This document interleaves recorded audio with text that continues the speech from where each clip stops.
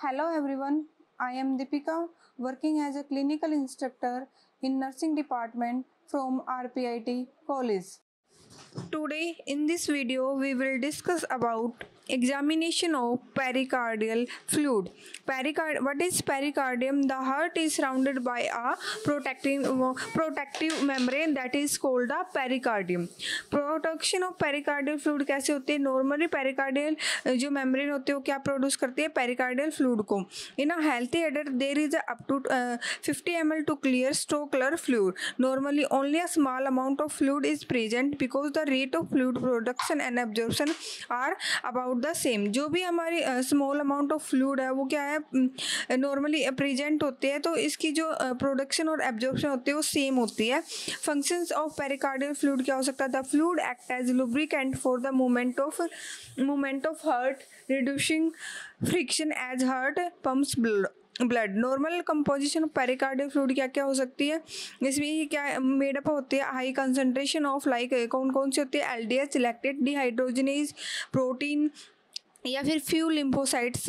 What is pericardial effusion? Pericardial effusion क्या होता है? इसमें एक्सेसिव पेरिकार्डियल फ्लूइड प्रेजेंट होता है. पेरिकार्डियल फ्लूइड किससे हम कंफर्म करते हैं? एक इकोकार्डियोग्राम होता है, उससे हम क्या करते हैं? इसको कंफर्म करते हैं. Large and rapidly accumulating effusion.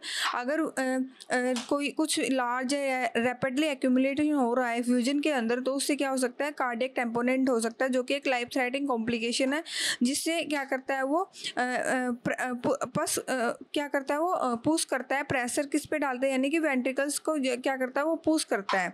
पेरिकार्डियोसेंटेसिस क्या होता है? पेरिकार्डियोसेंटेसिस एक प्रोसीजर है जिसमें हम पेरिकार्डियल फ्लूइड को रिमूव करते हैं पेरिकार्डियल कैविटी से. इसमें हम क्या करते हैं? एक नीडल को यूज़ करते हैं. फर्स्टली हम इसमें अल्ट्रासाउंड करते हैं, देन उसके बाद हम नीडल की हेल्प से इसको परफॉर्म करते हैं. डायग्नोस्टिक इंपॉर्टेंस ऑफ पेरिकार्डियोसेंटेसिस क्या होता है? ये रिलीव प्रेशर फ्रॉम हार्ट, यानी कि हार्ट से ये प्रेशर्स को रिलीव करने में हेल्प करता है. और इसमें showing the cause of abnormality क्या क्या हो सकती है? Cancer, cardiac perforation, cardiac trauma, congestive heart failure, ventricular aneurysm और infection. Collection of pericardial fluid कैसे होएगा? 5 ml pericardial fluid collected in आ किस चीज़ में लेना हमने? रेड और ग्रीन जो टॉप ट्यूब होती है उनके लिए. लाउंडेड टैप ईडीडी ट्यूब 4 सेल्स के लिए यूज़ करनी है, यानी कि सेल काउंट के लिए. 200 to 500 ml fluid in uh clear container for cytology.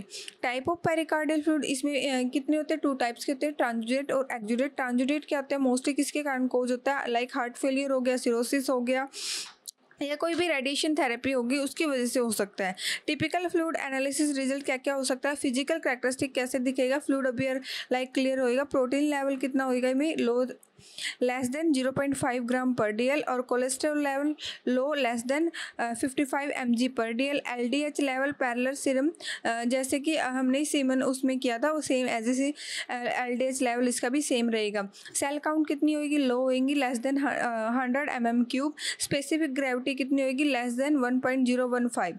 Exudate क्या होता है? मोस्टली किसके कारण होता है? इन्फ्लामेशन, मैलिग्नेंसी, इन्फेक्शन की वजह से होता है. तो इसमें हम क्या क्या रिजल्ट यानी कि फ्लूइड एनालिसिस होता है, यानी कि फिजिकल कैरेक्टरिस्टिक क्लाउडी और टर्बिड होएगा.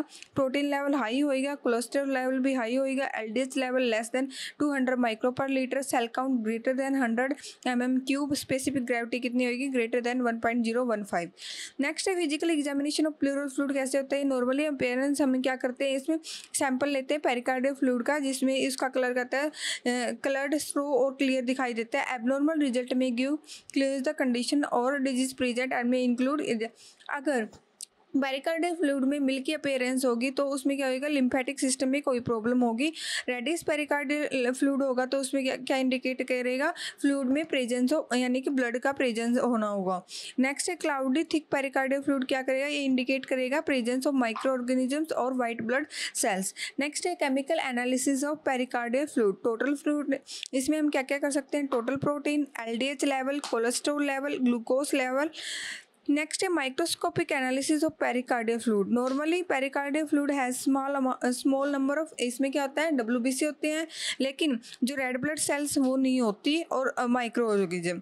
Result in an evaluation of differential kind of cells present में इंक्लूड क्या क्या प्रेजेंट होता है उसमें, टोटल सेल काउंट, यानी कि इसमें क्या होता है इंक्रीज होता है। जो WBC होती है वो किस में देखने को मिलता है, इन्फेक्शन या अदर कोज या फिर पेरिकार्डाइटिस हो रखा हो। WBC डिफरेंशियल में क्या होता है इंक्रीज होती है न्यूट्रोफिल्स, किस में देखने को मिलता है अगर कोई भी बैक्टीरियल इन्फेक्शन हो रखा हो। साइटोलॉजी किस लिए करते हैं हम, फॉर कैंसर स्टडीज़ के लिए हम ये साइटोलॉजी करते हैं। उसके बाद इन्फेक्शन डिजीज टेस्ट भी हम कर सकते हैं, किस चीज़ के लिए, ग्राम स्टेनिंग, बैक्टीरिया कल्चर और एडेनोसाइन डीएमिनेज हम क्यों करते हैं, ट्यूबरकुलोसिस की को चेक करने के लिए हम इसमें ये एडेनोसाइन जो डीएमिनेज है वो टेस्ट है वो करते हैं हम इसमें। If you have any query, you can mail me on d@rpiit.com. Thank you.